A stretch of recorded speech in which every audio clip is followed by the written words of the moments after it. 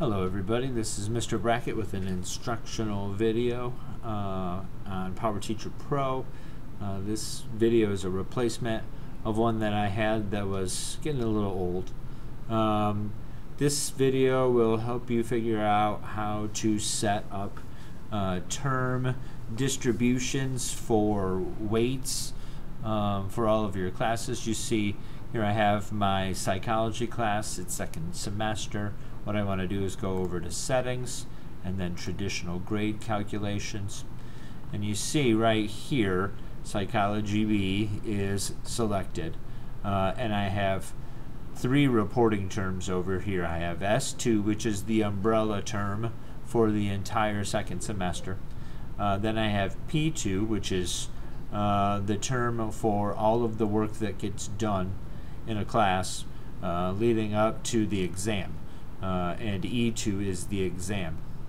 So S2 is a combination of P2 and E2, and these combine in a ratio of 80% coursework, 20% exam to create the grade for the term.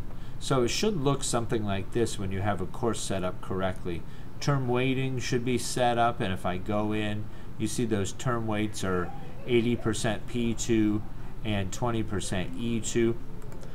And then you want to make sure that P2 and E2 are set up for total points. If you choose these others, standards weighting and category weighting, you're taking matters into your own hands. So please don't select those things if you don't know what you're doing, if you haven't previously mastered the process of setting up standards or categories to be weighted in your course. Please be sure to pick total points. Okay, I have been using PowerSchool for a very long time, and I've never had classes set up in any other way other than total points. So P2 and E2, set them up to total points. S2 should be term weighted, 80% P2, 20% E2. So you'll want to do this for all of the courses, and it's good to check this on a regular basis to make sure that it's tasty, fresh, and up to date. And if you have any questions, please let me know. Thanks.